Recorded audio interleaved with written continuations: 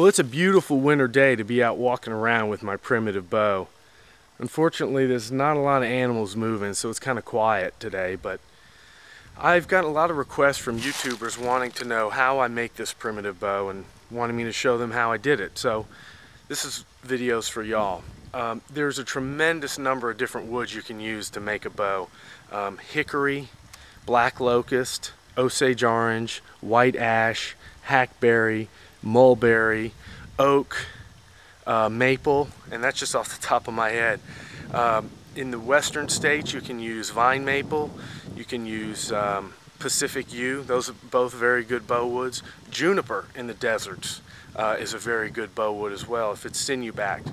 But here in this video we're going to address just making a simple self bow, which is basically just a piece of wood, no backing on it.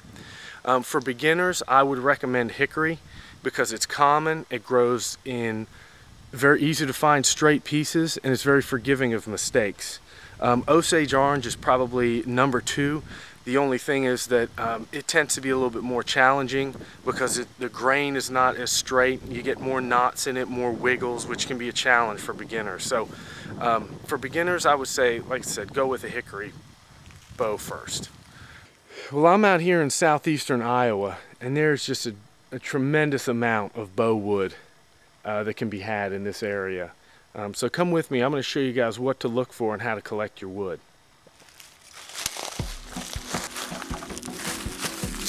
When looking for bow quality trees, avoid the following: trees with large wounds or cracks, trees with large knots and branches,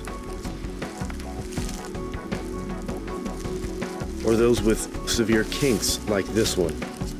If the tree has any of these flaws, it's best to leave it behind and keep looking.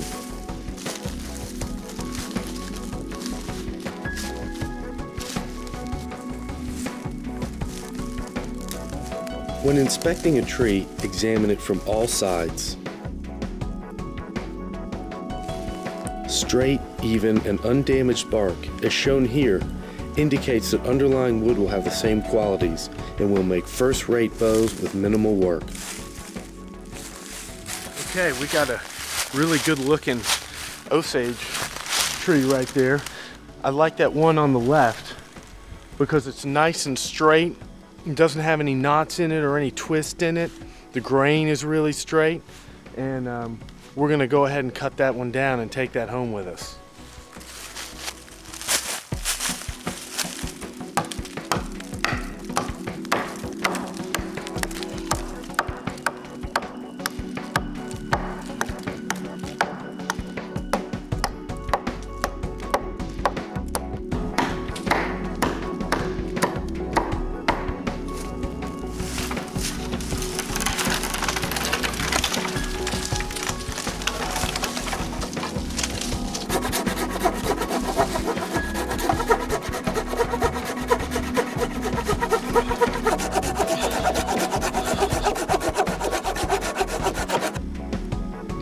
Oh yeah, be sure to bring plenty of water. Working like this will make you very thirsty. Well, here it is, we got it. Beautiful stave of Osage orange. And this will make probably 2 nice bows. You see it's very straight, no knots or kinks or bends in it. This is ideal, this will make great bows. And this is what we're looking for.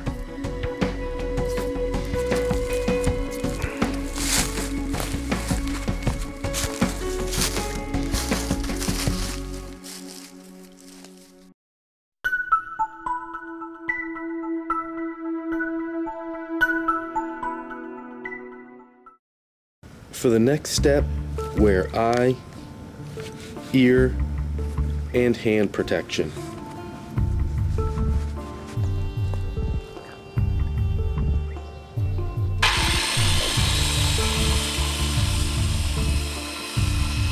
Though not primitive, I prefer to use a circular saw to cut a groove down the center of the log for its entire length. When the log is split, it will follow this groove, resulting in less waste and less work later on.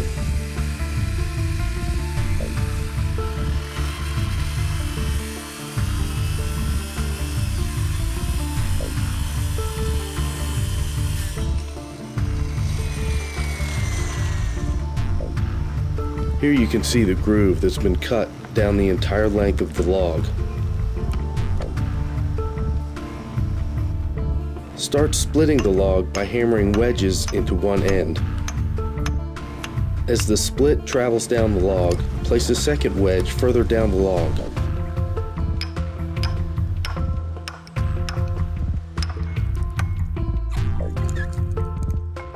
Continue leapfrogging the wedges until the log is split completely in two.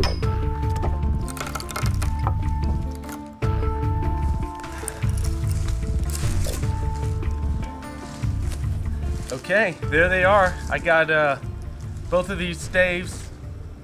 This log split right down the center, which is exactly what I wanted. And now I've got two beautiful staves for making bows. For the next stage of making a bow, you're going to need a tool like this. This is a draw knife. Basically has two handles on it that you can use to remove wood by pulling it towards you. Great tool. If you don't have one, you can improvise by making one out of an old leaf spring.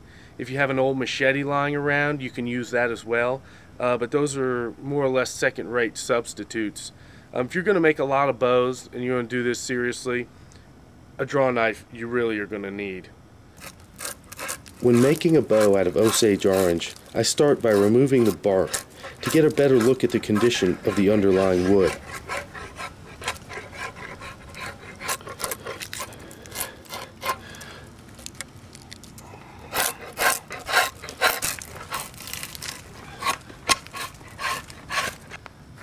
I've taken all the bark off of this thing and the stave looks pretty good.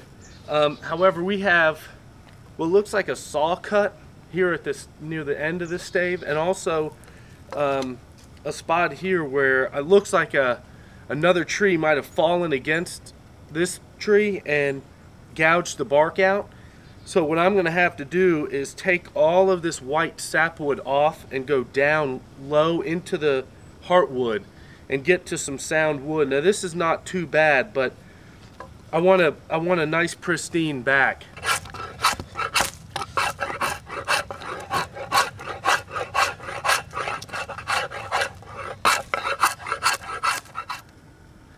Okay, all the white sapwood I removed, and you can see this piece of wood is really clean.